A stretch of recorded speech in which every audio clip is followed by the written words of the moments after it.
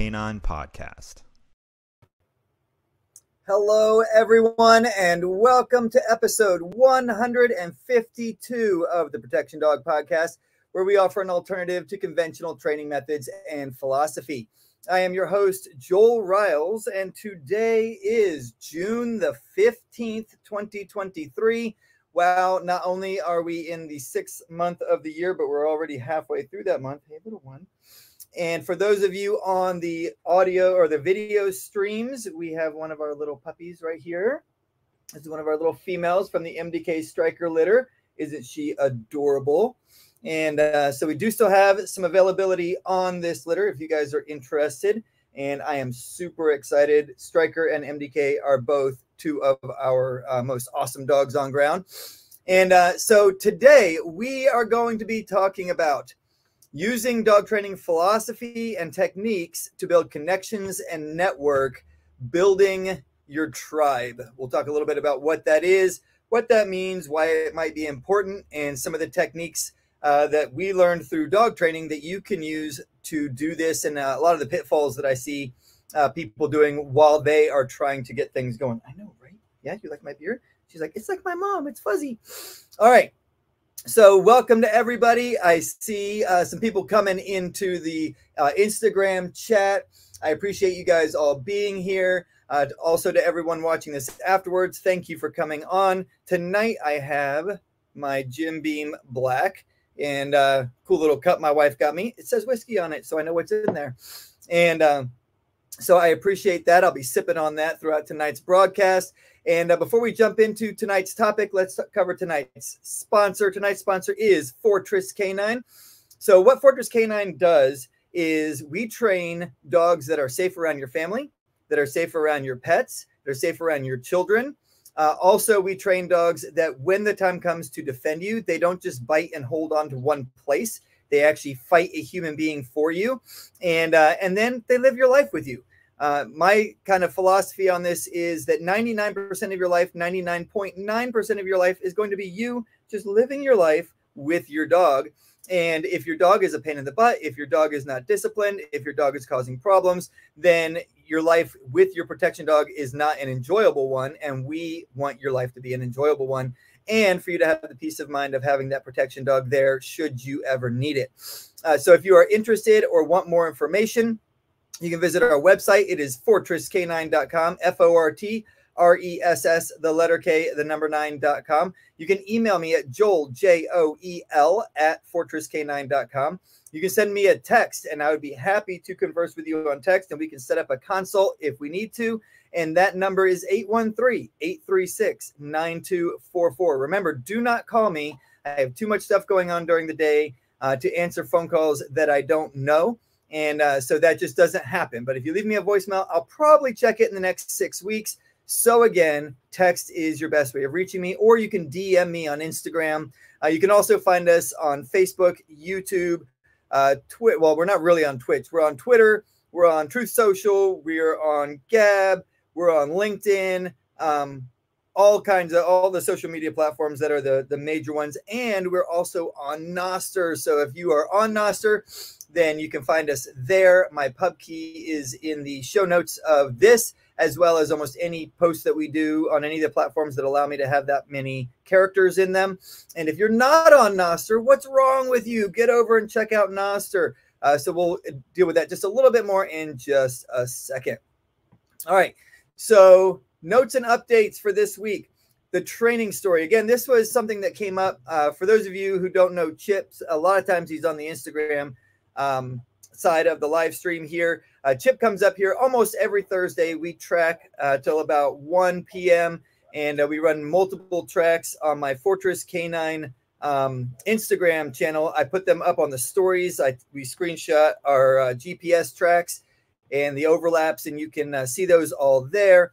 But we often have little conversations in between tracks and when we finish up and things like that. One of the things that struck me today talking with Chip was how interested he is in being around when people even younger than him in the dog training world are there, because they ask questions that he already takes for granted, right? And that's one of the things that I kind of struggle with. I've been doing this for over 20 years now, And so sometimes I forget what I didn't even have the concept of when I was first learning. And I just assume that the person I'm talking to kind of has a little bit of that background.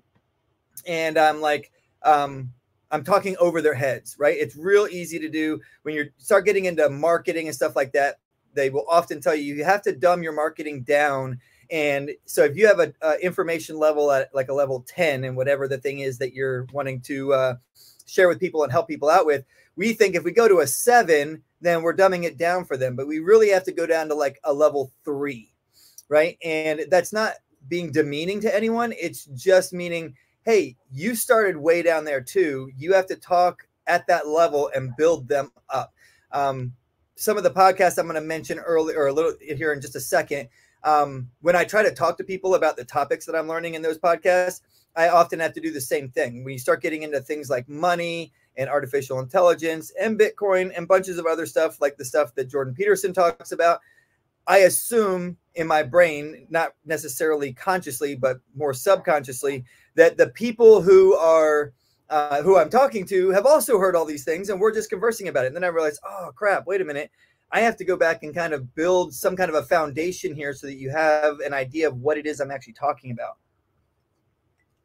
So I have your digging deeper by getting simpler and remembering where you started. Because a lot of times when we go back to those simple things, I'm like, oh yeah, here's all those really cool foundational truths that were so shocking and life-changing for me when I found them out. And now I just take them for granted. So I would encourage you, in whatever field you're in, dig deeper by getting simpler and talking to people who are new. Watch for those light bulb moments and then use that to kind of help build excitement about the thing that you're talking about. All right, what is new on the dogstead? Well, of course, we have puppies. Oh, puppy. Yeah. What you doing there, little girl? I'm going to hand her off to my wife. Yeah, such a little sweetheart. And so we have MDK Striker litter on ground. They are doing awesome. They were all getting out. So I put in our whelping box, we have these little things you can slide into the doors that make it a little harder for the pups to get out. And so I had a couple puppies who were getting out but couldn't figure out how to get back in. So I added one of those in so that they wouldn't get stuck outside their whelping box. And then yesterday, they were doing so good and they really wanted to get out and run around and explore. So I took it out so they could get out, and they were running around and they were doing great, and they were able to get out and get back in. And so I was like, all right. And then I went to bed last night and woke up about 1:30 in the morning and heard it raining. And I was like, I should probably go check on those puppies. And there were 4 puppies inside, nice and safe. And there were 6 puppies outside running around going, where did we go? We don't know what's going on. And so I had to grab all those puppies and put them in the door and then go back around and put them back in their whelping box with their mama. And so they are growing. They're getting faster and stronger every day. They're doing awesome. I'm so excited to see these little guys develop. Also, our chicken coop has been upgraded. So we found this thing that we thought would be really cool for our pups too. It's like 19 feet long, 8 feet wide. It's about 6.5 feet in the center, so you can walk around in it very comfortably. And it had what looked like chain link fence that went all the way over and kind of connected. And when we got them, instead of chain link fence, it's like a thin chicken wire, which is great if I'm trying to protect my chickens inside of it from aerial predators. And I have a fencing that I can put on the outside of it to kind of strengthen the side, so something like a raccoon doesn't get over there and rip a hole in it. But it's definitely not going to work for the dogs. But I got 2 of them, so I put them together, and those are now out for the chickens. We did have a little chicken excitement the second day. I didn't quite have it all enclosed yet, and but we needed to let the chickens out, so the chickens got out in the morning of their coop, and we came out there, and they had gone through the fence and were in the woods. And so I gave my children the big challenge of going through the woods, getting to the spot where we could see the chickens, and then kind of herding them back through the hole, which was much more difficult than they thought it was going to be. But they did a great job. They got all of our chickens back, and now they're all back inside their little run area, and they're doing great. And then we also today, or maybe yesterday, we ordered concrete blocks so that on the raised beds, the raised, quote unquote, raised beds on the front of the building will now actually be raised beds. And my wife will stop yelling at me and telling me those are not raised beds. And so they will actually be raised beds, and then we'll take the railroad ties that we are using to hold everything in place there and move those to the back and be able to take our railroad tie raised beds behind the kennel and lift them up another about 8 or 10 inches, however tall a railroad tie is. And so that'll be a little bit better as well. So all of that stuff's going on. If you are on YouTube, Noster, and a couple of the other platforms, I don't do this everywhere, but I will frequently post, I call them Dogstead updates. And so you can see some of those videos and things like that. They're pretty cool. And yeah, Valley the Mally said, they're not real raised beds. Lots of laughs. Yeah, I know. I get yelled at for that all the time. But they will be soon. And then she'll be happy and she won't fuss at me anymore. So I guess that will make me happy too. And I believe that's Tracy. Tracy keeps changing her Instagram handle name, so I always have to keep up with that. All right, real quick, don't forget, I'll be speaking at Prepper Camp September 22nd and through the 24th. That is in a little town called Saluda, North Carolina. It's really great kind of a camping area. It's a fairly large space. And they have lots and lots of areas where there's lots of instructions going on and all that kind of stuff. And you speak the same tent at the same time all 3 days so that you can pick and choose who you want to go to. But if you want to meet our dogs, if you are anywhere in the North Carolina, South Carolina region there, it would not be a very long drive for you, and you could come meet us, meet the dogs, and meet lots of other great people and start doing something that we're going to talk about today, building that tribe. If you would like more information or to purchase tickets, you can go to Prepper Camp, PREPPER camp.com. And you can find out more information and purchase your tickets there. And then on October 14th through the 15th, we will be in Camden, Tennessee again, speaking at the Self-Reliance Festival. So my talk there is actually going to be on building a business. And we're going to get into some of the stuff that goes into that. It's actually about building a niche business. And so we're going to talk about some of the challenges, some of the marketing, some things like that, have a question and answer.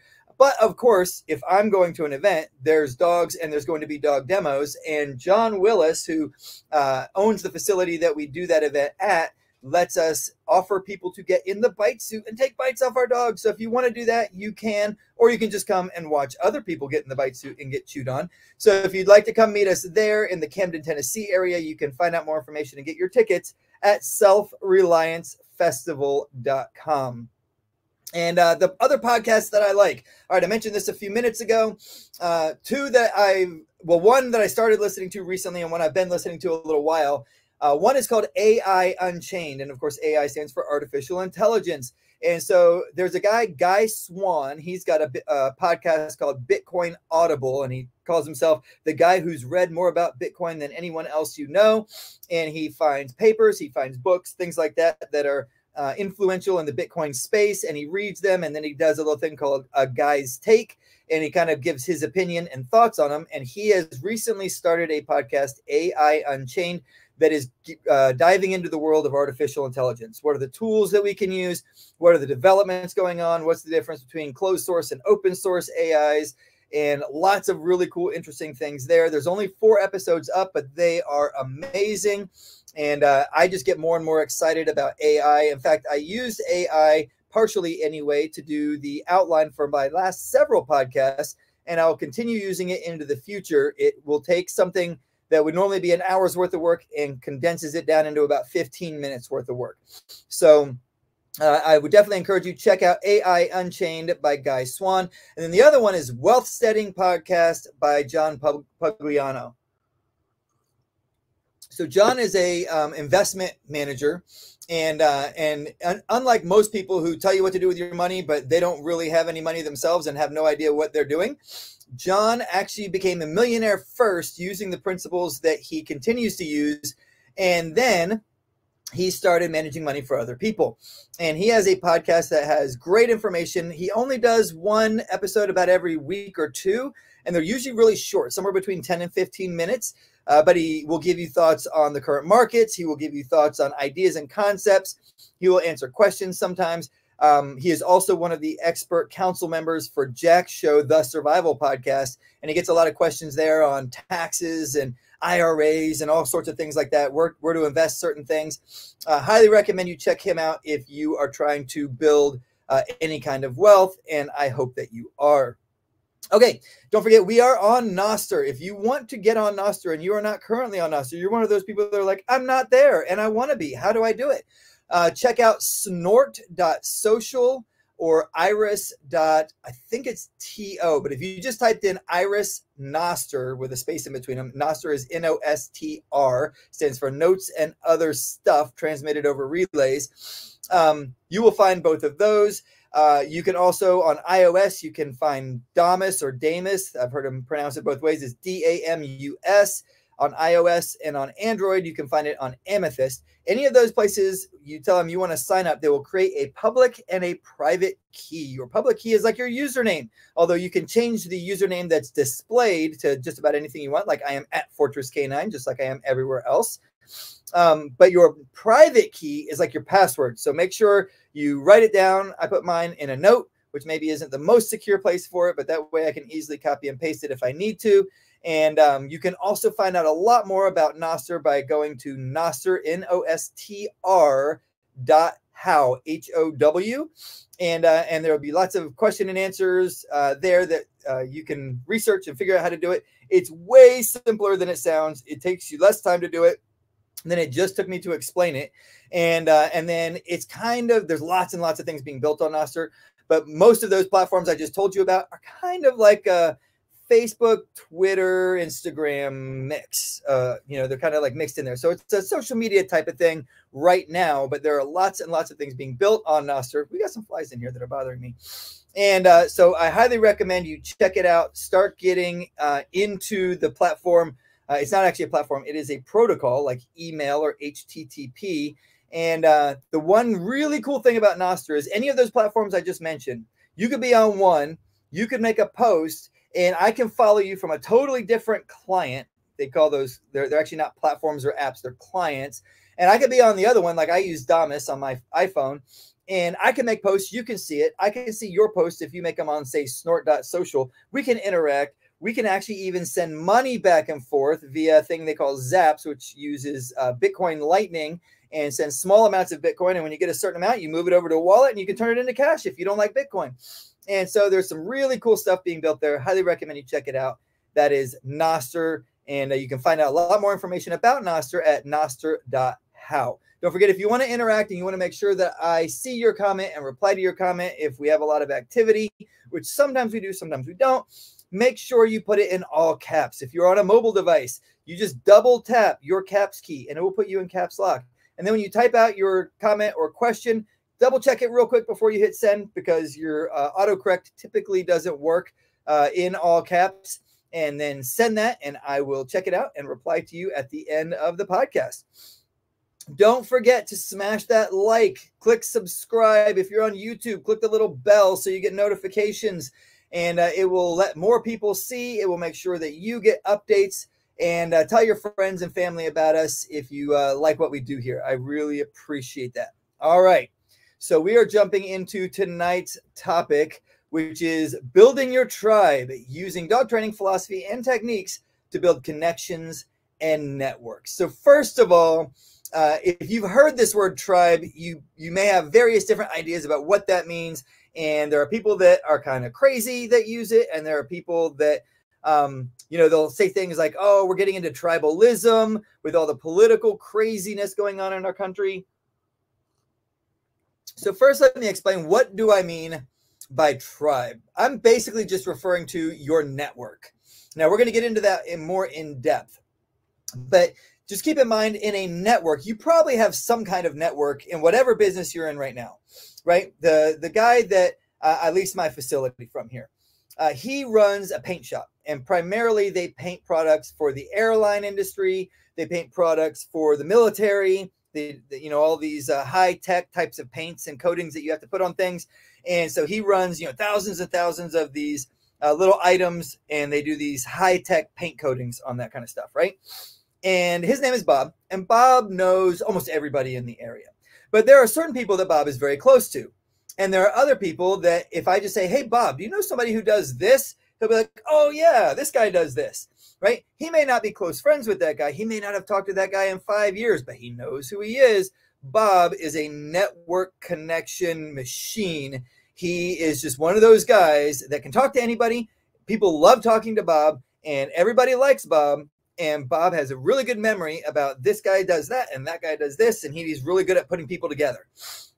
Right. And so Bob has a very extensive tribe, but not all of those people are in that, you could call it an inner circle, close friends, that sort of thing. Right.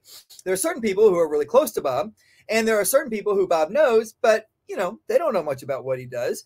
And maybe they would ask, but maybe they wouldn't. And he doesn't really care, because maybe it's the guy that he buys meat from. And he doesn't care if that guy knows all of his, personal details. He may not want him to know his personal details, right? He's just like, I'm a good customer. I come and I buy from you. As long as you make a good product, I'll be a loyal customer, and you'll like me because I'm here consistently buying your product, right?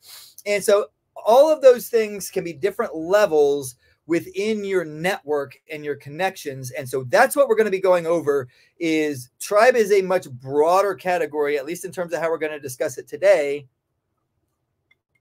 than what some people, especially people, the prepper camp and the self-reliance festival, there's a lot of people in the quote unquote prepper community that are there, right?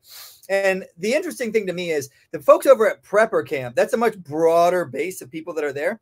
And you have everything from people who like saw something in the news, and now they're panicking, and they come and they're just like, help me. I don't know what to do. Do I need gas masks or what?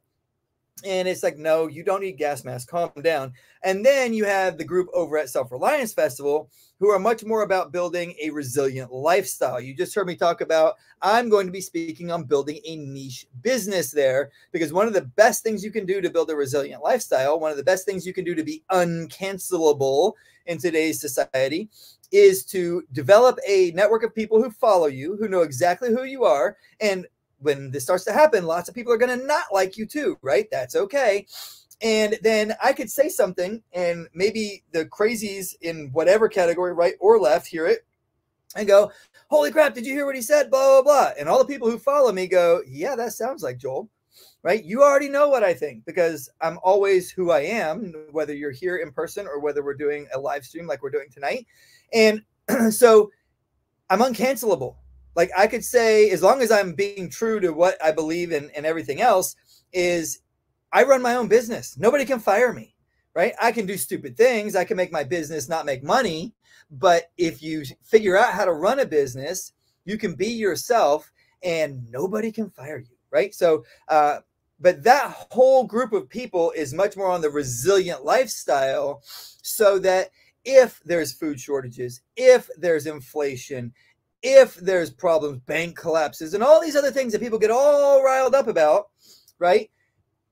They can make it. And they can make it better than most other people can make it, because they've already built tribe and they built a resilient lifestyle that allows them to continue to thrive no matter what's going on around them. Because I am not a crazy prepper person. I am not a go buy gas masks. And like, if you have bought all the other things that you need, which there's lots of things more important than gas masks, but the most important thing you can do, just so you kind of have my generalized stance on this, right? Because people are like, you're a prepper, not quite sure about that. All right, here's what you need first. You ready? 3 months of savings in your bank account. That's the very first thing you need. Don't do anything else until you have 3 months supply of 3 months of reserve cash in your bank account. Because the most likely disaster you're going to face is getting laid off. And especially in our current climate where interest rates are going up, businesses and banks are all under a lot of stress because they all have a lot of debt. And as interest rate goes up, that puts stress on those companies to not only pay off the debt they already have, but to get new debt, right? And then on top of that, what are they going to do? Well, we need to downsize. Well, what if you're one of the guys in the downsizing? And then all of a sudden, holy shit, I don't have a job. Well, if you have 3 months of income already in your bank account, you can pay all your bills, you can feed yourselves, you can get gas. You have 3 months to find another job or to start a business or to do whatever it is you want. That's a good cushion, right? Now, if you then after that, you can continue to build it up, get 6 months. That would be even better, right? And then you figure, hey, well, if I have 3 months worth of savings, maybe it'd be a good idea to have a couple weeks or a month's worth of food on hand, and not crazy food, not MREs or any of this other kind of stuff. Like if you like them, I guess you could buy some MREs. Have you ever eaten them for very long though? Like I lived off MREs in Afghanistan. It's not the best thing in the world. Although for a field exercise, they're pretty good. especially if you get the Ranger Handbook and learn how to do all the cool little things with them. But what do you eat? Store what you eat and eat what you store, right? And so check out Jack Spirko's The Survival Podcast and look up copy canning. So basically what this means is, hey, whatever you buy, just buy 1 or 2 extras. Start buying a couple extras. If you go through 1 box of macaroni and cheese a week or 5 boxes a week, well, start buying 2 or 3 extras when you go, right? And start putting them on a shelf. And then once you get, so if you go through, let's say 3 a week, right? I go through 3 boxes of macaroni a week. Well, how many do I have to have a month's worth of that? Well, 3 times 4 is 12. So once I have 12 extra boxes of macaroni and cheese, I've got a month's worth of extra macaroni and cheese for my kids so that they can be happy when they're eating their mac and cheese, right? And whatever kinds of things you normally get and do, you start building that stuff slowly first. So think about it this way. Now I've got 3 months of money in the bank that I can pay my bills. I've got a month of food, which means I don't have to buy food for that month. So now I can stretch that money a little farther than 3 months. Now, when I walk into an employer and I'm like, hey, I need a job, I can be calm and comfortable, not panicky, right? Because even if I can play it off well, if I'm panicky, they pick that up. And if I've got 2 people I'm looking at hiring and one is confident and the other is panicky, guess who I'm hiring? The panicky guy, even if he's more qualified, I get a weird vibe about that guy. I think I'm going to hire the confident guy, even if he's a little less qualified, right? So start dealing with your actual real potential situations, and then you slowly build from there. So I'm not going to go deeper than that because this isn't a whole episode on that kind of stuff, but just wanted to give you guys an idea of that's my concept, right? It's much more real world, practical, build a resilient lifestyle, do the things that you love, and build your life so that if things do happen, and things are going to happen, whether it's you lost a job, whether a family member gets sick, or whether the economy gets really bad, stuff happens in life. Build a life that when stuff happens, you can coast through it rather than having everything collapse around you. All right. So, okay, jump back on topic. That was a big tangent we took there. So this is why building a tribe is a part of building a resilient lifestyle. That's why we're talking about it tonight. All right. And so why are we connecting dog training and building tribe? Well, one of the things that I have noticed when I start working with clients in dog training is most people are very unaware or take for granted the connection that we have with our dogs and how that applies to our interactions with other people, our interactions with our family, and even how we think about ourselves, right? And as we become much more aware of ourselves, much more aware of what's going on with our dogs, all of a sudden now we're able to start becoming more aware of how we interact with other people. And this has a huge impact on how we build tribe. I think I put this in a little bit later, but we'll touch on it now. These events I just described to you, right? Prepper camp and SRF and stuff like that. I've gone to these events and there will be a new person that's there, right? And you kind of have the group of people that kind of come every time. And it's like, hey, good to see you again. And then you have the new people. And some of the new people are cool. And some of the new people are crazy. And some of the crazy people, and they might be normal, but they might be in panic mode like we talked about, right? And they're like, oh my goodness, what the heck am I going to do? I need to build tribe. And so I need to find all these people that are going to be my tribe. And we're all going to like band together when the zombies come and blah, blah. And I'm like, whoa, whoa, whoa, calm down. But still, they run around this event that's like a 2 or 3 day event.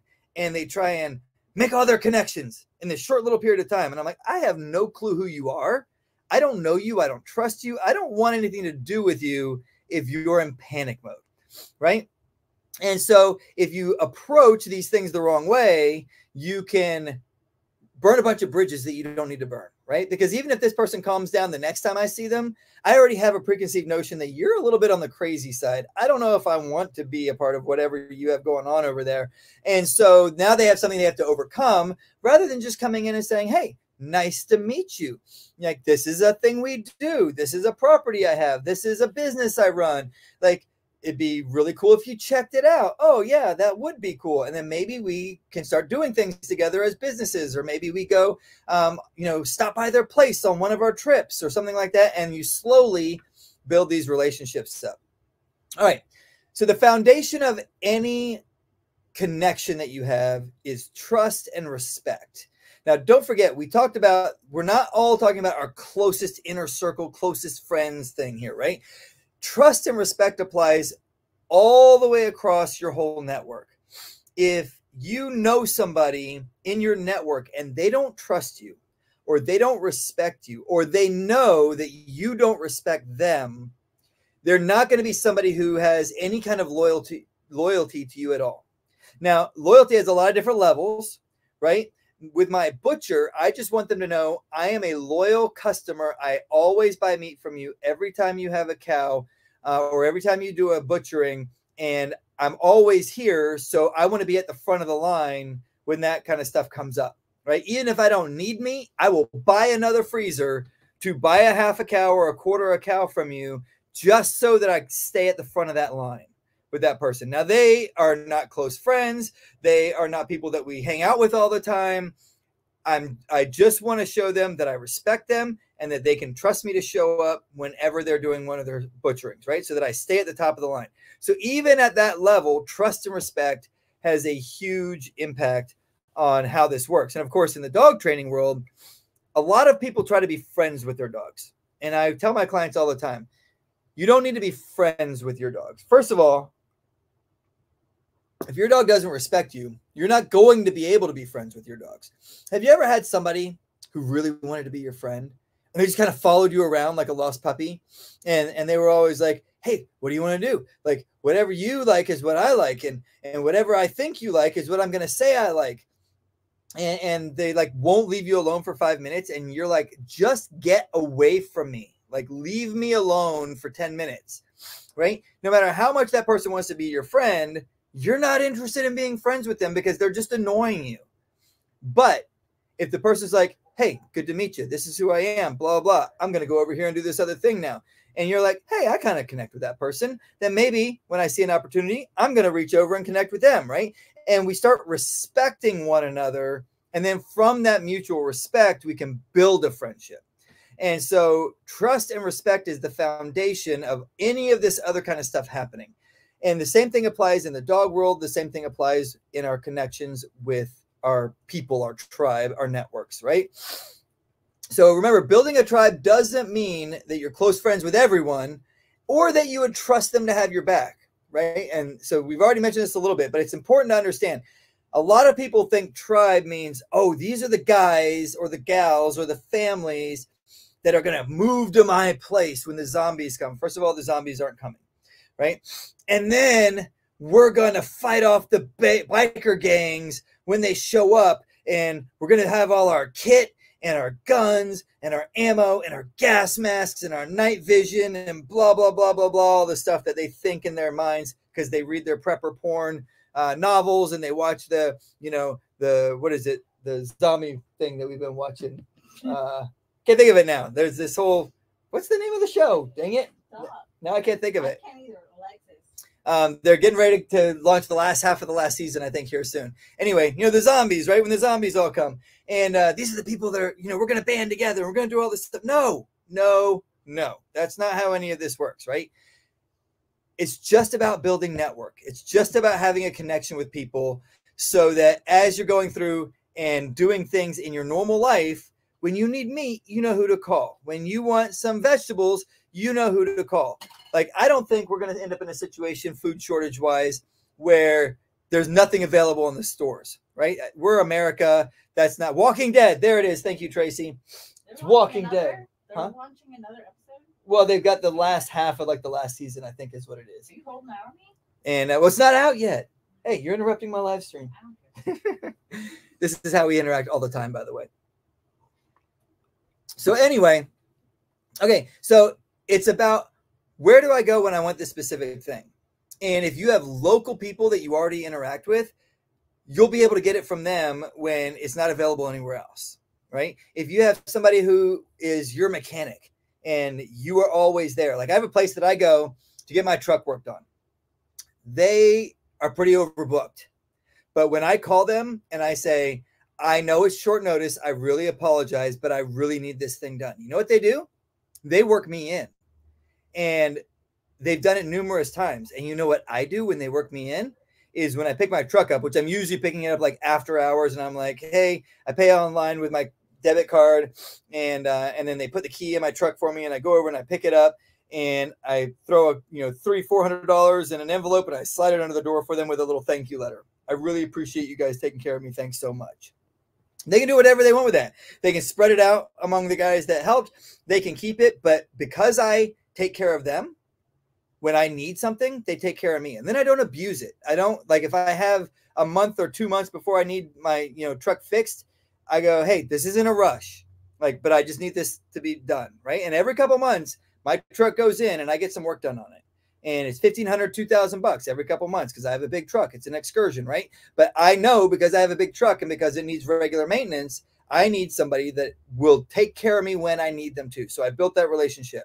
They don't come hang out with me. We're not close friends, but they're the people I go to get my truck fixed. And they know, hey, this dude is always bringing his truck to us to get fixed. When he comes in, we need to take care of him because this is a consistent flow of income for us, right? So this is the stuff that we're talking about. It's about having a network that offers mutual benefit to both parties, right? I take care of them. They take care of me. Okay. So you can be, a lot of people look at this and they say, well, that's selfish. No, selfish is when I get a benefit and I screw you, or I get a benefit and then I don't share that benefit back to you at all, right? That's selfish. A mutual benefit is called a relationship. There's no such thing as a relationship that only benefits one party, right? If you have that, that's called being taken advantage of, not having a relationship. A relationship always benefits both parties.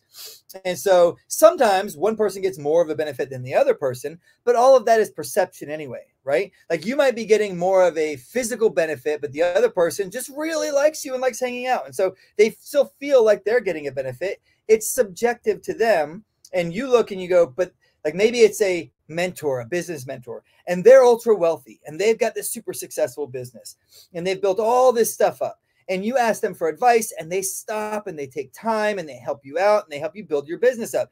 And you're like, I'm not giving them nearly as much as they're giving me. The benefit to them is whatever they perceive it to be. They can say, I just really enjoy helping other people be successful. I really enjoy the time that I get to spend hanging out with this person, right? And building this mentor-mentee type relationship. There's a lot of people who really enjoy that. They've built all this stuff up and they want to share it with people. They want to help other people. And by having a mutual benefit to both parties, both people want to continue the relationship. All right. And that's really important as you think about trust and respect. It's also thinking about having a mutual benefit to both parties. The other part of this is communication. The key to success in any relationship is having good, open, and clear communication. Okay, so here's a little story. I'm not super proud of this. It happened today. All right. I was tracking. And when we're tracking, we're on like some public land. We're on like some power line easement property. Like everywhere where we're at, it's not illegal to be there. But like if the people that like control that property showed up, they might be like, hey, you shouldn't be here. And then we'd have to be like, hey, do you mind if we're here? This is what we're doing, kind of a thing.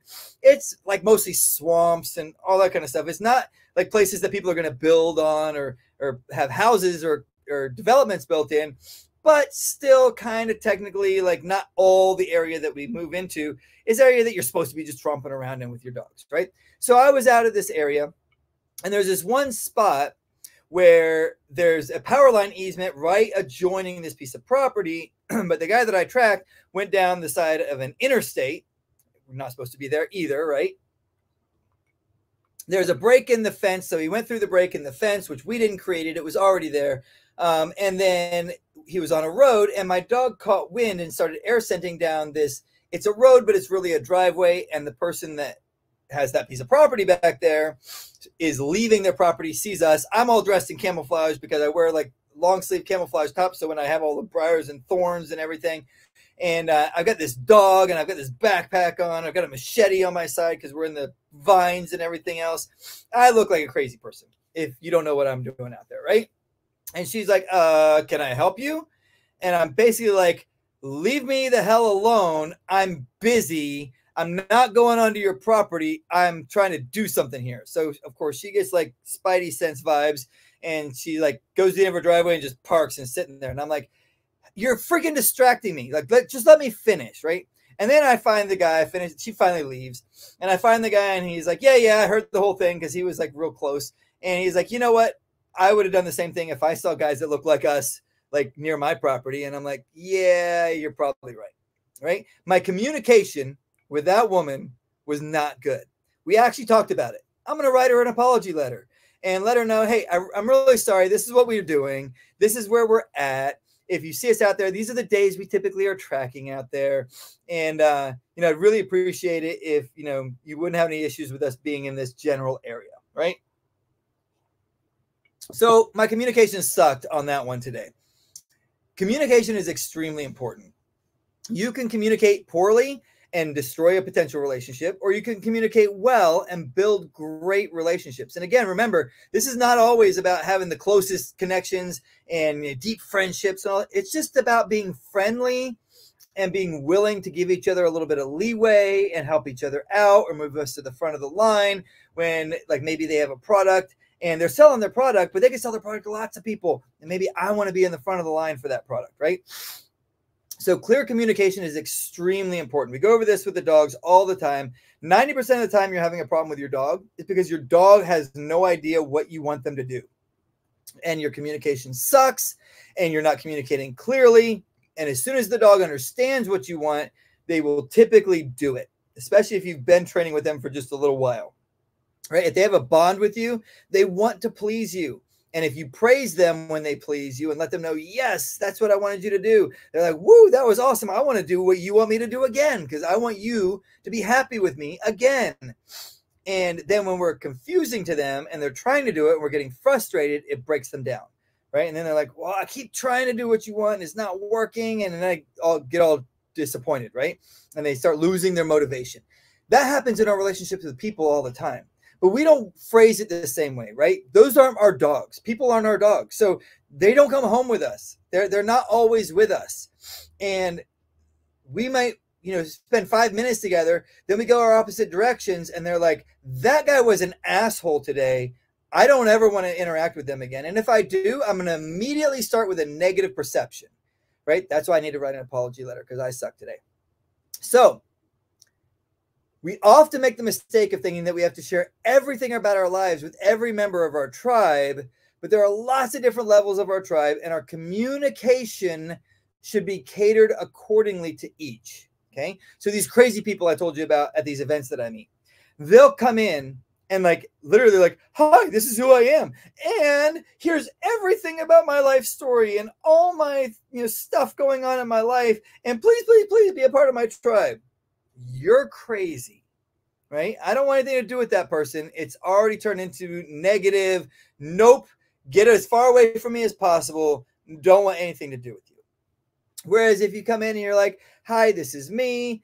Who are you? What do you do? Oh, cool. This is what I do. All right. That's interesting. Is there a way that we can work together? Maybe, you know, asking questions about the other person's life, showing a little interest in what they do.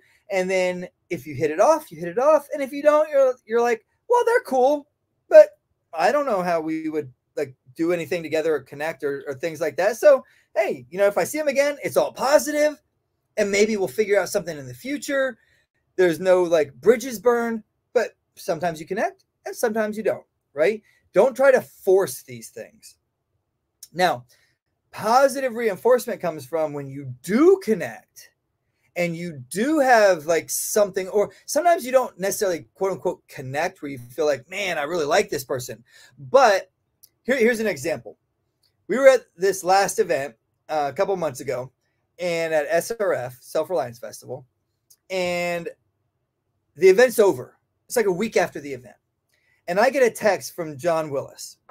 Now, me and John Willis have kind of hit it off, but we're still not like the closest of friends. I don't just like cut loose, go up there and hang out with him for no apparent reason, right? Like we'll kind of text back and forth a little bit. I'm on some of their live streams sometimes and things like that. So I have a little bit more connection than some people, but it's not like we're, you know, we just like have long conversations into the night or anything like that, right? Neither one of us have time for that. But all of a sudden I get this text from him like a week later, and he's like, hey, this dude reached out to me. He wants to do this thing about making dog beds. I sent him over to you. And within an hour or so of that text, I get a text from the kid who's like, hey, I asked John Willis about this because John Willis builds tactical nylon stuff, right? So this kid's thinking, I want to build these things. I want to make these dog beds. And so maybe John is who I should talk to. And John's like, no. You don't need to talk to me. You need to talk to Joel. He's got dogs. And so he reaches out to me, but because John connected us, he reached out and he's like, hey, this is what I want to do, blah, blah. Will you test it for me? And I'm like, well, if you send me a sample of it, I'll test it for you. And then he starts asking me questions like, well, what kind of material should I make it out of? What kind of problems do you have with dog beds? What kind of issues are there that I need to, plan into from the beginning? So I'm like, listen, I don't have time to make dog beds personally. I have an industrial machine. I make dog leads. I make certain pieces of dog equipment, but I can't get into the making dog beds industry right now, right? So I send this kid a bunch of information. He makes his dog bed and out of this material that's like puncture proof, and he sends it to me. And so far it's been great. I've been putting dogs in this crate with this dog bed in it. So far nobody's chewed it up. Now I need to find dogs that will try to chew it up so that we can actually give it a full test. But that whole connection came because one person connected to another person, and this person said, hey, can me and you work together? And that person said, no, we can't work together, but you should work with this other guy that can make a connection for you. And then a connection happened because two of us were connected, and now a third person became connected. And it all seemed very weird and disconnected until you see where it all came together. And that happened because of positive reinforcement. Whenever there's a good interaction, we reinforce it. Whenever there's anything that's getting a little out of whack, we kind of let that be known too, right? Another example, it happened at SRF as well, is I think this is my very first time there. And I had just gotten this new dog helmet, and it had what they call active hearing protection. So these are the hearing earmuffs that guys will wear on the shooting ranges, and they have a little speaker on the outside of them. And when the volume is normal, it picks up the volume for you, and it like transmits it via like a microphone or a little speaker inside your headset, so you can talk at like a normal level and still hear each other. Because if you've ever worn normal headsets on a range, you're like yelling at each other, right? So now I can talk at a normal level, but when somebody fires a round off, it like picks up that noise is way too loud, it cuts it down, and then as soon as it's over, it goes back and like we can talk to each other again at normal levels, right? And somebody had one of these that they mounted to a dog helmet. So the dogs are getting this kind of benefit as well. And I tried the helmet out. It was kind of a cool helmet, has a lot of like accessories, but overall the helmet is crap. But I had another helmet that I'd had previous to that I really, really liked, and it had a lot of really cool features to it, but it did not have active hearing protection. So there was this dude there that did 3D printing, and he was kind of into some various different things. So I came in, I'm talking to him, and we like kind of disassembled this whole thing and started messing with stuff and blah, blah, blah. And it was kind of fun and cool. But there was this other dude who was just kind of hanging out in the background, wasn't saying anything, was just kind of watching what was going on. And we kind of had this project, and I was going to work on some things. But in order to make that a reality, I would have had to like literally go through the whole process of finding somebody to manufacture a whole new product that didn't exist in the market at all for this very small group of people who would want to put active hearing protection on their dogs. And then after I got back to my booth, I don't remember if it was that night or the next day, this guy shows up, kind of unassuming, real kind of quiet, not a really outspoken guy. And he's like, hey, I was kind of thinking maybe we could just make these platforms, which is what the other helmet company used to attach these active hearing protections to their helmets. What if we just made those for this other helmet? And then all you'd have to do is attach this thing that's already made by another company, 3M or whatever. And all of a sudden, now we have this capability on this other helmet system. And because we built those relationships there, we were interacting, we were talking to people, he came up, and now we've been developing for the K9 helm, which is the best K9 helmet. Dark System sucks. I'm going to start like posting that every other post. Dark System sucks. I should make it a whole new hashtag. And But Derek at K9 Helm builds an awesome product. It's now carried by Ray Allen if you're into the dog training world and you want to get a dog helmet. And we are developing a platform to be able to attach active hearing protection devices to the dog helmets. Ed Lamb is the guy. Ed Lamb does rock. He's awesome. But he's a real quiet, unassuming, kind of an engineer guy, and he does his stuff, but he makes awesome stuff, right? And that all happened because we were there doing positive reinforcement, encouraging good behaviors, accepting people when they came in, not pushing people away because we weren't familiar with them or didn't know them, right? And when you are trying to build tribe, stop worrying about things like, well, who did you vote for? Who fucking cares? I don't care who my butcher voted for. I don't care who my plumber voted for, right? I care that, can we connect? Do we get along? Do we offer a mutual benefit to each other? And can I give positive reinforcement to this relationship so that my network is there when I need it, right? I don't care who the people that repair my truck voted for. I care that when I need my truck repaired, somebody will be there and they will push me to the front of the line because I am consistently there for them and I give them a positive reinforcement when they take care of me, right? And I don't abuse it. I make it mutually beneficial to both parties. Okay, now sometimes when you're doing all this stuff, you're going to end up dealing with conflict. Okay. Now, here's one of the big problems in conflict. When you're dealing with conflict with a dog, you have to keep it very, very simple. If a dog does something they're not supposed to, don't do that anymore. And you give them a consequence. It's typically some form of a correction, right? And if they decide to escalate the conflict, then I have to escalate the correction. If they decide, okay, yep, I'm not going to pursue that conflict, then I can immediately praise them for not pursuing the conflict and we can move on. When you're dealing with people, it's a little bit different. All right. So when I'm dealing with conflict with a person, there's lots of ways this comes up. The whole political thing that I just mentioned is one very classic example. So let's say I'm getting my truck worked on, right? And my truck, I just had the engine rebuilt. I just had the transmission rebuilt. I just dumped $20,000 into my truck over the last 3 months, right? Now I'm glad my truck's all working great again and all that fun stuff. But I put a lot of money into my truck. If I'm there talking to these people about my truck and they happen to mention, they've never done this, but let's just say they happen to mention that they're all for some political person that I think is a complete and total douchebag.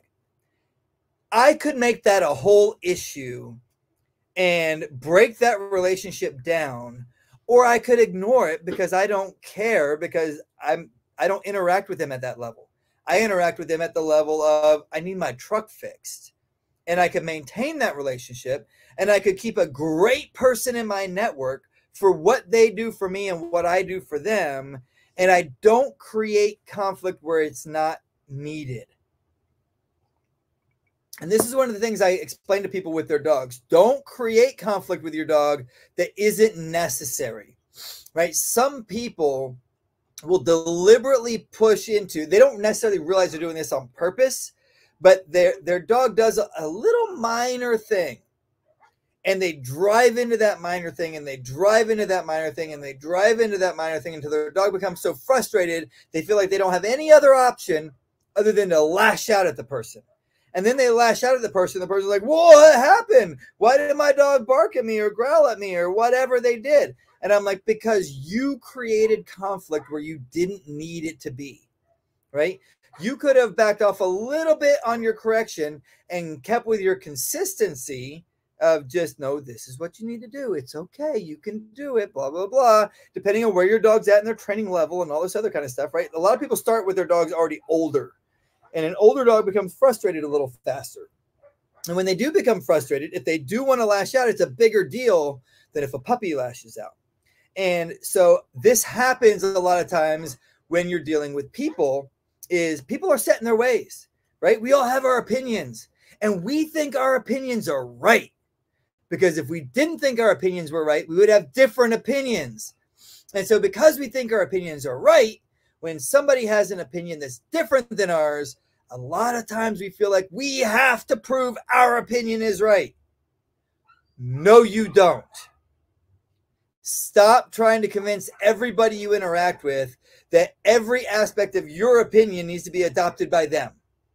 Right? Now, if I have somebody who I'm really close to, or that potentially wants to be in a inner circle, close friends relationship with me, if they have a really weird belief, or a belief that's kind of one of those, like, this is a boundary for me in a close relationship, then they just never become a close personal friend.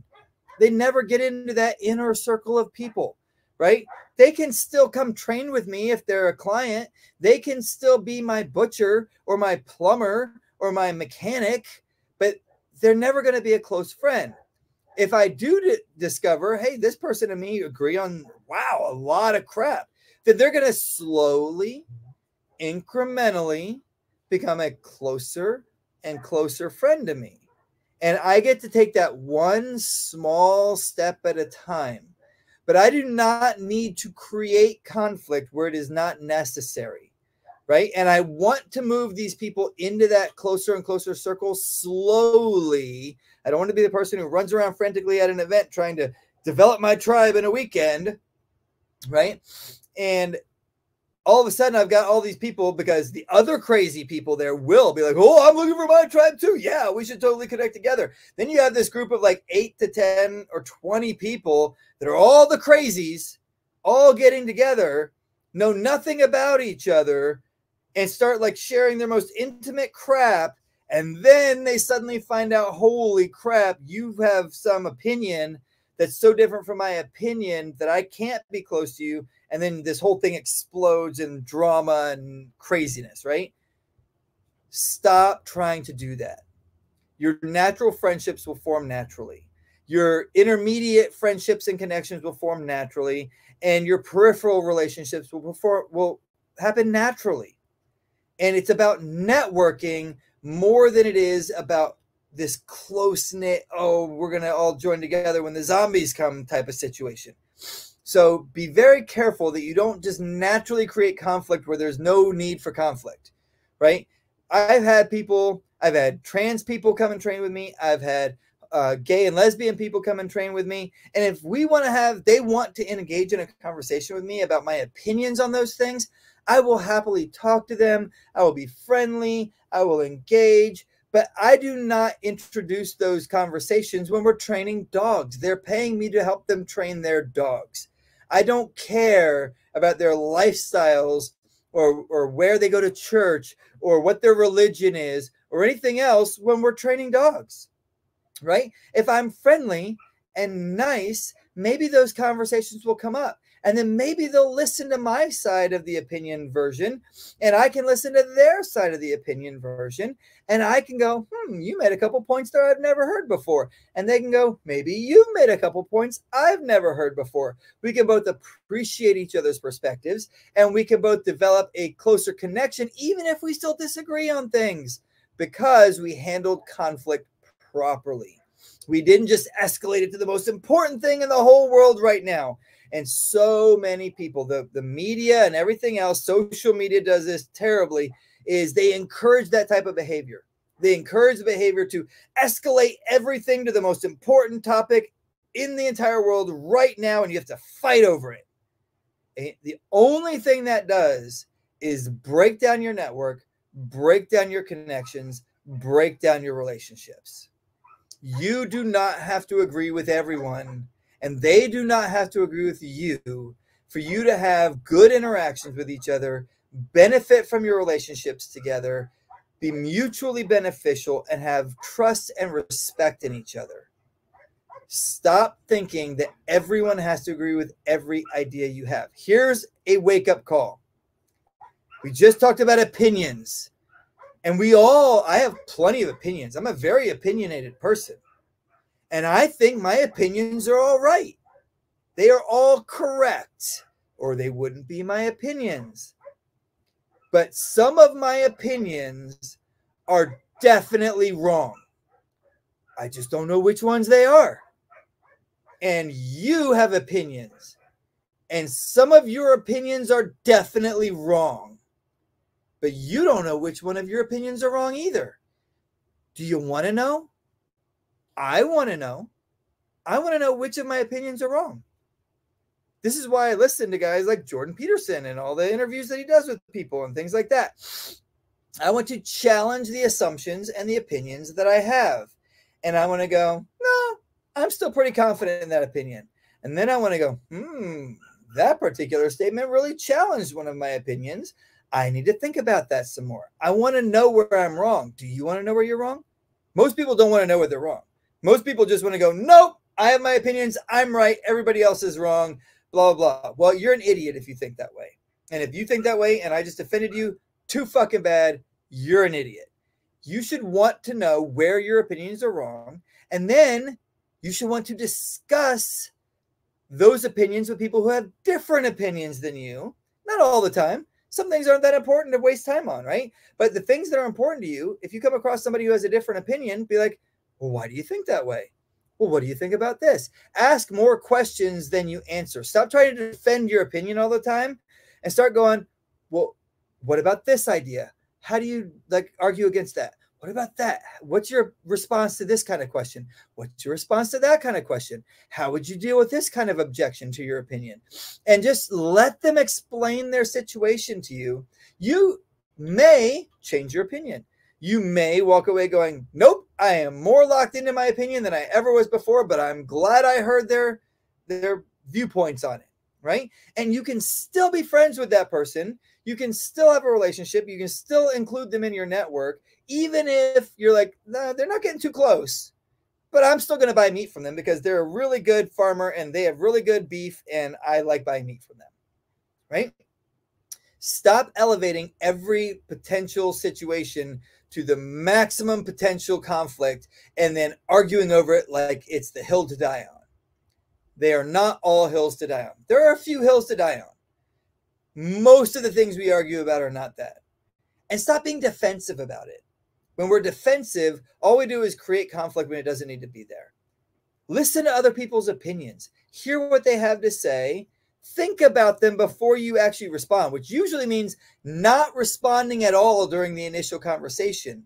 Just going, very interesting. I've never thought about it that way before. I'm going to have to give that some thought, right? And you just listen. You think about it. You digest it over a week or two. And then the next time you see them, maybe you have some different questions to ask, right? But don't elevate everything to being the hill to die on. Consistency and routine is one of the last sections. So, okay. So with dog training, consistency, I can tell the number one thing I can tell about your training with your dog is how consistent you are based on how consistently your dog obeys your commands. The same thing applies when building your tribe, your network. If you only interact with somebody every year and somebody else interacts with that person every month, the person who interacts every month is going to be much higher on the I will serve this person first than the person who I only see once a year. Now, there are a lot of areas where you're maybe only ever going to see that person once a year. There are other areas where maybe I see this person every week. Some people I might see every day, right? But I need to weight the value, the time, the energy I'm going to give to each of the people in my network for these mutually beneficial relationships by how high on their list do I want to be, right? And then I'm going to give them that much energy and effort back from me so that I stay at that level. And then I'm going to kind of read and like, does this person actually want me to be this close, right? Maybe they only want to see you once a year or once a month. Maybe they don't want to see you every day or every week. And I'm going to respect their boundaries. I'm going to go, okay, I'm not going to force myself in there. If they are interested in bringing me in closer, that's great. If they're not, well, at least I'm at this level with them and I know where I am and I'm going to respect that and I'm going to benefit as much as I can from that position. And I'm going to give them as much benefit back as I feel like I'm receiving, maybe a little bit more, right? Because if I give them a little bit more, maybe they will bring me a little bit in closer if I feel like that's something that I want to do. So invest into the people in your tribe. If you're getting something from someone, give something back to that person. You can do this by supporting their business, right? If you're buying meat from them, buy meat from them. If they're a mechanic, bring your vehicle in whenever you need work to them, right? Give them a little tip, a little bonus when they take care of you, right? You can be a loyal customer. You can do it for the people that you want to have closer to you by having events at your house, a barbecue, a party, a whatever, and invite them. Maybe they come, maybe they don't. Invite them 2 or 3 times. After like a third invitation, especially if you gave them, like, don't do it this way. Hey, it's Wednesday. This weekend we're having an event. Would you like to come? I will always say no, even if I wanted to go. Even if I don't have anything going on that weekend. If you tell me on Wednesday, I will say no out of principle because you don't respect my time, right? So give people 2-3 weeks notice, a month or more notice if you can, right? And then offer a couple times. If they come, great. If they don't, okay. But consistent. And then once people start to like work their way into your closer network, consistently give them that time back. Be reliable to them. If somebody that you know, you guys always hear me say, I don't answer phone calls from numbers I don't recognize. If you're a person who I will take a phone call from, you don't show up as a number, you show up as a name. And when that phone call rings, unless I can't take your call, like maybe I'm in the middle of a live stream, then I'm taking that call and I'm going to talk to that person, right? If Jack Spirko calls me, I answer. If John Willis or Nicole Sauce calls me, I answer, right? There are certain people I answer the phone for if I can, and other people that I go, don't know who that is, they can leave a message, right? But I'm willing to invest back in them if they reach out to me, whether they're just giving me information or whether they need me to do something for them. I answer those calls. If I get an email saying, hey, Nicole needs this or Jack needs that, I stop what I'm doing or I set time aside on my calendar and I make sure there is time to do that thing that they need, right? Because they've given me more than I've given them, and I'm willing to invest back, and I want to do it consistently and with a routine anytime they ask. They always know they can reach out to me, and I will stop what I'm doing and help them if it's at all possible for me, right? Now, not everybody gets that, but be respectful of where you are in that environment, but also be willing to give back to the people who are willing to invest in you. And then patience and persistence. Okay. Here's the deal. This is not an overnight thing. You don't go to an event on a weekend and build your tribe. In fact, most people who think they need a tribe already have a tribe. They just don't recognize it for what it is. Now, maybe it's not everything you want it to be. Maybe your network has some big holes in it that you want filled. But if you've been doing anything right, you probably have a guy or a girl you could call for 3 or 4 or 5 different areas of your life. Maybe it's a mechanic. Maybe it's a butcher. Maybe it's a local farmer. Maybe it's the massage therapist that you always use. Whatever it is, that's the beginning of your tribe. Then, if you see a hole, holy crap, what am I going to do if? What am I going to do if my vehicle breaks down? What am I going to do if you will eat the bugs and be happy people succeed in getting beef out of the stores? And beef is a big part of my life. Well, I have people who raise cows, right? Whatever the what am I going to do if thing is, you start building those relationships now. Start slow. Be patient, persist over time. These things don't happen overnight. And then, this little fly is really bugging me. And then what you will realize in 6 months, in a year, in 2 years is, holy crap, I have somebody for this and I have somebody for that. And this other guy that I met is a guy I can say, hey, do you know anybody who does this thing that I need? And he says, yeah. And when you reach out to that person, you don't just go, oh, hi, I need this thing. You go, hey, Bob sent me to you. And he goes, I love Bob. and you go, I love Bob too. And now you've got an instant connection with this person through your mutual friendship with Bob or whoever your Bob is. And you go, now we have a closer connection than we would have had. And every time I need this thing, I'm coming to you. And I will sometimes spend money or time or energy that I don't need to spend just to build a closer connection to that person, because I want them to know I appreciate what they're doing for me and I want them to be there for me in the future. And so as you develop your tribe, work on building your foundation of trust and respect, having clear communication. And when they say something that seems slightly offensive to you, ask them, what did you mean by that? This is what I heard. Is that what you were trying to say? Don't automatically jump to being offended by something that somebody might say. Give positive reinforcement. When they are doing something that benefits you, make sure you benefit them back. Don't create conflict when it doesn't need to be there. And when there is conflict, handle it in a mature and responsible way. Build consistency and routine, and understand this does not happen overnight. Have patience and persistence in building a network, and you will have a network that when you need something and you're trying to build this resilient lifestyle and you reach out and you say, I need this thing, there will be a person there that can help you with that thing. Or you can reach out to your Bob, whoever that is, and say, do you have a person who knows this, or I can get this thing from? And he will be like, reach out to this person.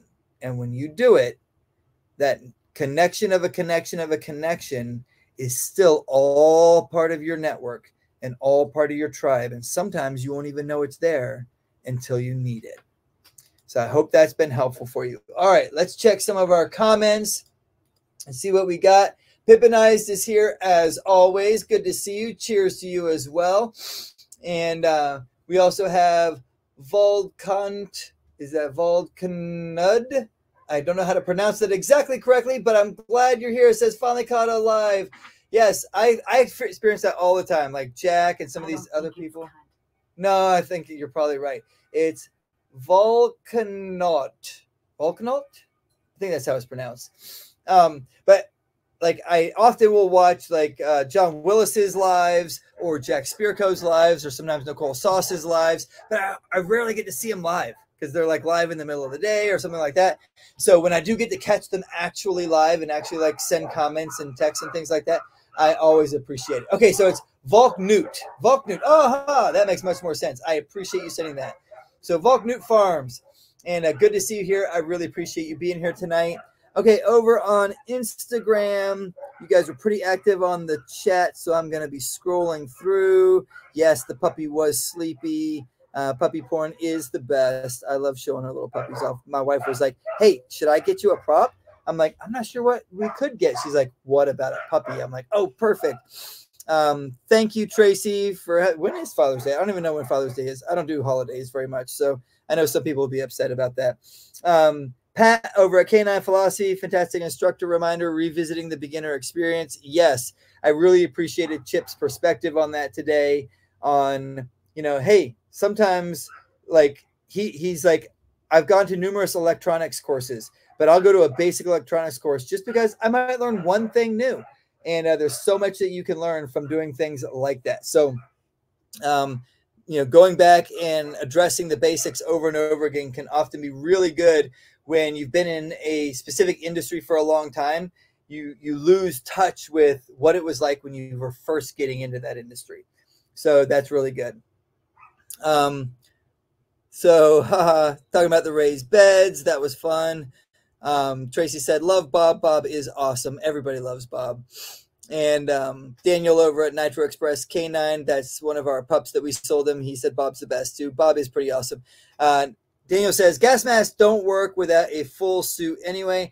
Yeah, a lot of the people doing the gas mask thing are like into weird things. Like if you were in, it depends on the situation, right? Some things that a gas mask will filter out are absorbable through the skin. So if you don't have a full suit, like we call it in the military, we called it mop gear. If you don't have a full suit that has like activated charcoal in it and all that kind of stuff, then it doesn't really matter if it can be absorbed by the skin. And some things aren't absorbed by the skin. So if you're in a house fire, then maybe a gas mask can be good. And but there's various different gas masks that will help filter out debris from a house fire that maybe they won't do anything against other different toxins, right?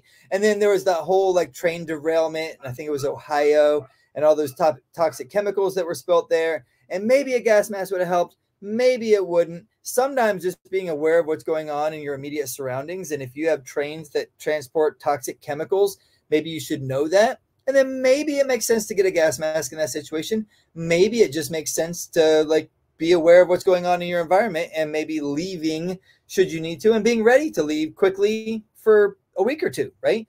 And having a place to go. Talking to a friend or a relative or something like that. So it's not that there's not some places for this. Like I mentioned night vision earlier, right? And all the night vision stuff. I have night vision because I think it's cool. And I have the money to buy night vision. And I use it in my business to film at night for night training exercises. And if you go onto our social media, you'll see training at night with the PVS 14s and the thermals and stuff like that. Do I think I'm going to have to clear buildings at night using my PVS 14s? Excusez-moi. No. So if I don't have my 3 months of finances in the bank account to be able to take care of bills for 3 months, I'm not going to go buy a $4,000 PVS 14, right? That's like after all the other stuff is done, be ready to lose a job, be ready to deal with a family member getting a terminal illness. Once those two things are taken care of, like 75% of anything else that can happen, hurricanes, all this other kind of stuff, is probably already taken care of, right? Get a little food storage, some water, things like that. Have some backup power, especially if you live in a cold or a really hot place. Like Florida's hot. Like up north when I was in Fairbanks, it was cold. If we have electricity go out, we better have a way to heat, right? So either I need to have a wood-burning stove, a fireplace, or a generator to be able to make my house work where it produces heat, or I'm in big trouble. So, normal, regular things to be able to deal with life. And once most of those things are done, the vast majority of things that could potentially go wrong are already going to be taken care of. And if the zombies do attack, well, there's only a few other things that I need to do for zombies. And really, the zombies aren't going to attack. So it's not that big a deal. Although Walking Dead is a pretty cool show. All right. Hurricane and liquor, food, etc. Exactly. Always have a good supply of liquor on hand for when the hurricanes come. And Tracy said, Mountain House chicken and dumplings is better than Cracker Barrel. So Mountain House is cool, freeze-dried. So Mountain House, for those that don't know, is like freeze-dried meals. It's often marketed to like backpacking and stuff like that. Freeze-dried stuff is cool. It lasts a long time. We have a freeze dryer. I actually have 2 freeze dryers. I like freeze dryers. And but here's the deal at the end of the day with a freeze dryer is, what are you using it for? Are you like really think you're going to need to store food for 20 years? Or are you using it to do other things with? Are you using it to consolidate liquids? Are you using it when you travel on the road? Are you using it when you go backpacking? What are you doing? And are you at the level where a freeze dryer makes sense? Are you at the level where that sort of stuff makes sense? Or should you focus on other things? But I do agree, Tracy, Mountain House food meals, Mountain House freeze-dried meals are really, really good. Here's the key if you're getting the foil packs. Have a long spoon, the long camping spoons that will reach all the way to the bottom of the package, and stir it up really well. Otherwise, you'll be eating your delicious meal, and then you'll get that one little mouthful of still dried out crazy. And it actually tastes pretty good if you were expecting it, but when you're not expecting it, it can be a little crazy. All right. Daniel said, always have the bourbon preps. That is right, man. You always got to have some bourbon on hand. When I go get bourbon, I'm like, hey, might as well get 2 or 3 bottles of each one because, when I'm down to 1, I'll just come buy 2 or 3 more bottles. It's not like over the next couple months, it's not going to be drank. Boundaries are very underestimated. So is saying no. Yeah, when you're in a business or you're building relationships with people, one of the most important things you can say is no. One of the first times I met John Willis, he has this whole area built up like they build tactical nylon equipment, right? Chest rigs and all this other kind of cool stuff, slings, all sorts of things. And I was like, hey man, would you be interested in making my dog leads? And he was like, no. Like, didn't ask any questions, didn't do anything else. He's like, I already know I've got all this stuff going on. No. And I went, okay, cool. And we moved on with the conversation, right? He's probably going to be building some stuff that we're doing with some other agreements we're working with other companies, a canine first aid kit and some stuff like that. And he's probably going to be the one building the packages for that. But it's because I respected his no.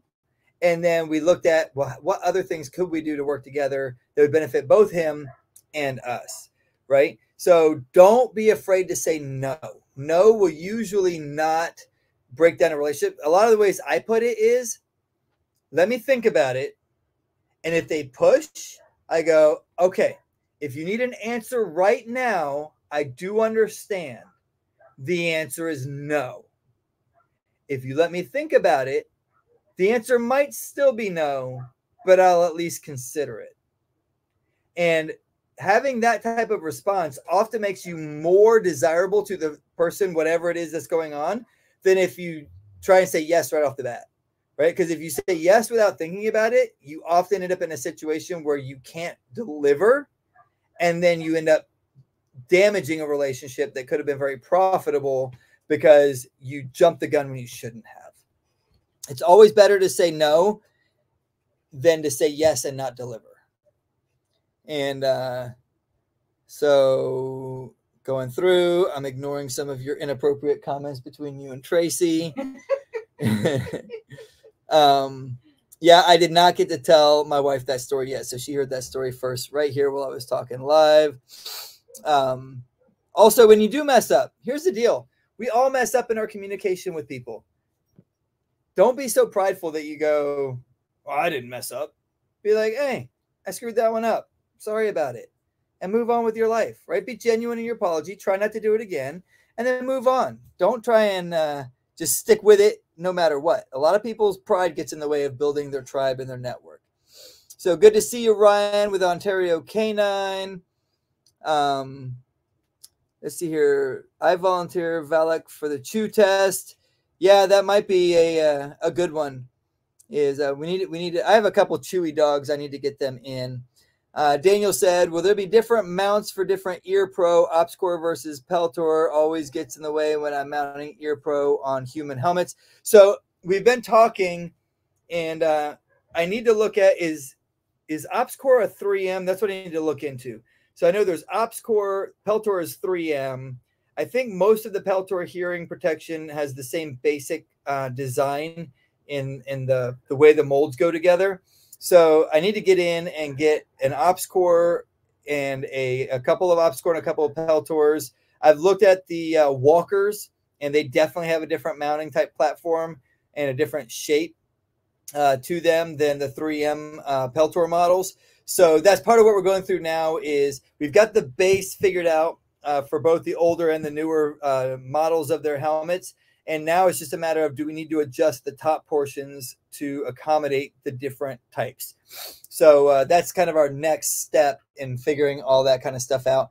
And I got to put a little bit of money into getting some of those sets. Of course, you know, it's not because I think they're cool and I want to play around with them myself. It's all for research and development. But my wife's like, yeah, sure. You're always buying crazy stuff and testing it out. But yeah, that's definitely something we have to check into there, Daniel. That's kind of my next step in the whole process. And Tracy said, God put those in your life who belong there, or removes the ones who don't belong. Yeah, don't try and force relationships. That's just, it's a good thing.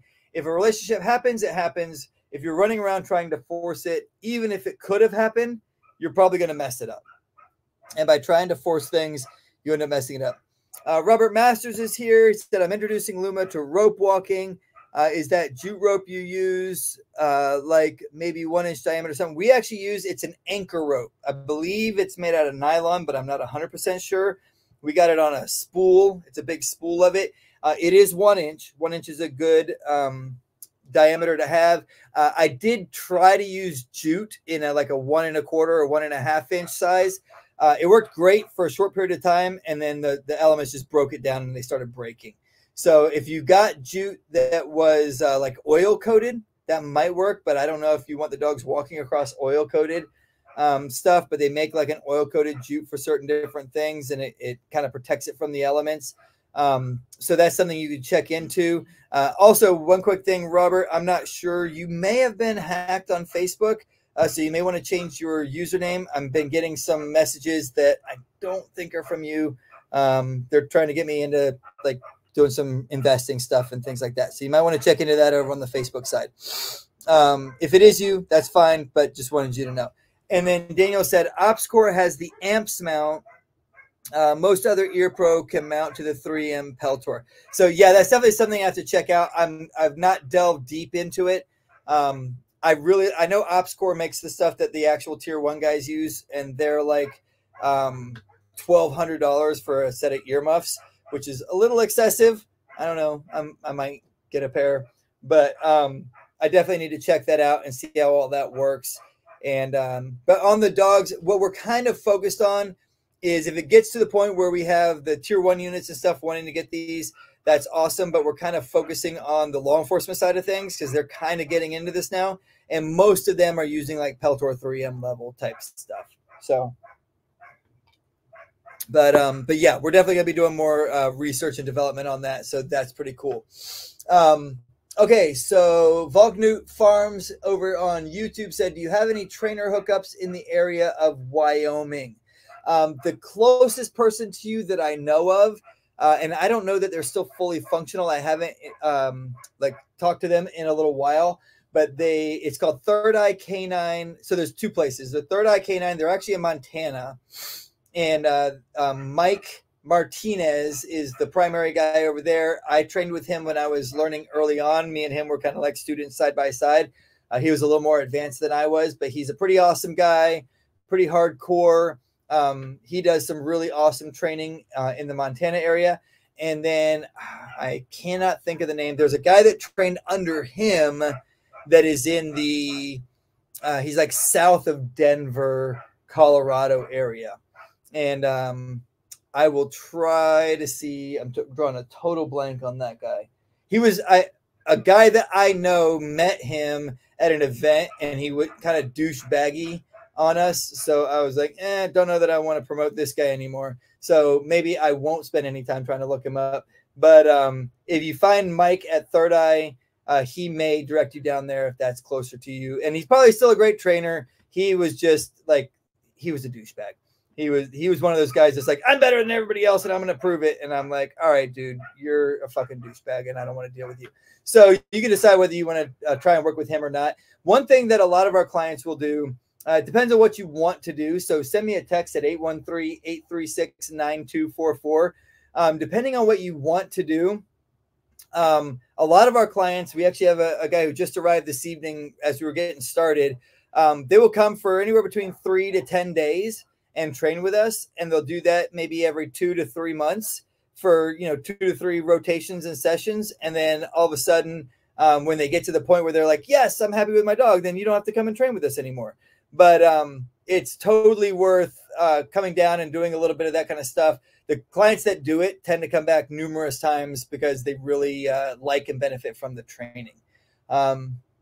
So he said, Valknut is the knot of the slain associated with Odin. My last name is Knutstun, a play on words. So that's awesome. Yeah, I really like that. I had a business called Dunatos Canine, which did basically the same thing we're doing with Fortress Canine.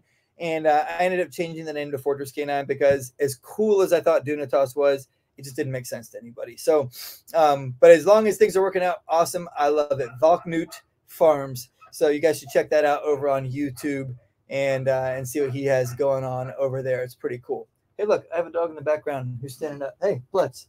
I saw his little ears on my little thing. And I'm like, bonehead. All right, guys. So with that, we're going to go ahead and wrap up for this evening. Real quick, Daniel said, let me know if you need any help with the ear pro mounting.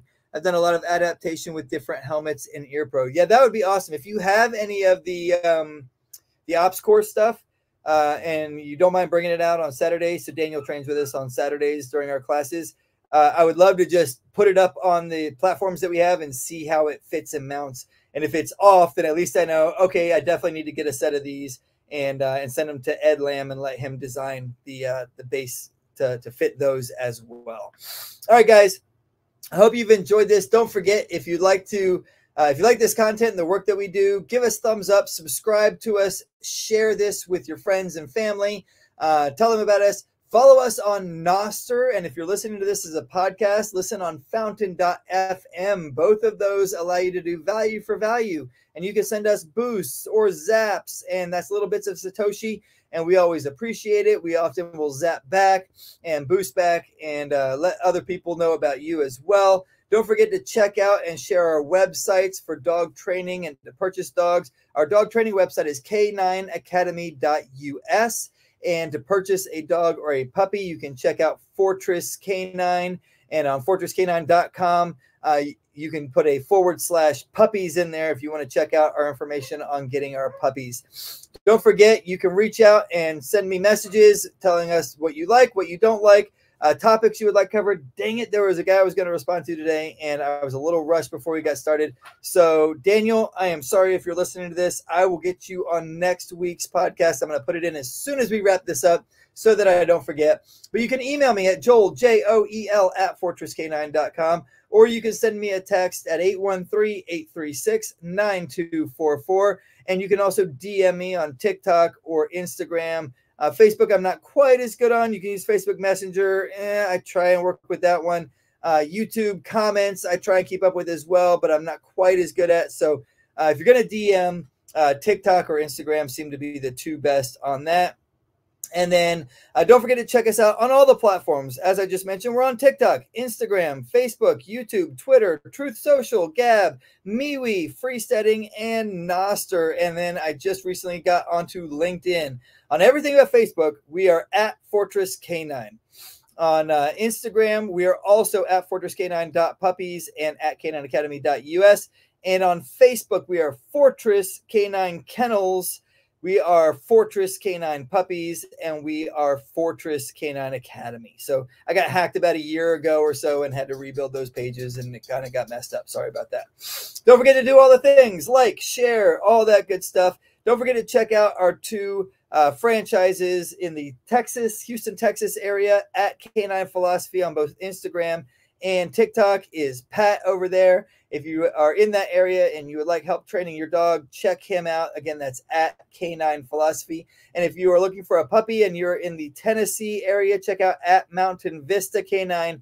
They are building a small breeding program from our lines, and I'm excited to see their first couple of litters coming to be. Next week's topic is going to be the resilient mind, how dog training principles can teach us about life. So we're going to be building more on the building a resilient lifestyle by building a resilient mindset. Don't forget those puppies are available. If you're interested, contact me. They are on a first come, first serve. We have a couple of reservation slots still left. And until next time, remember to train hard and stay safe.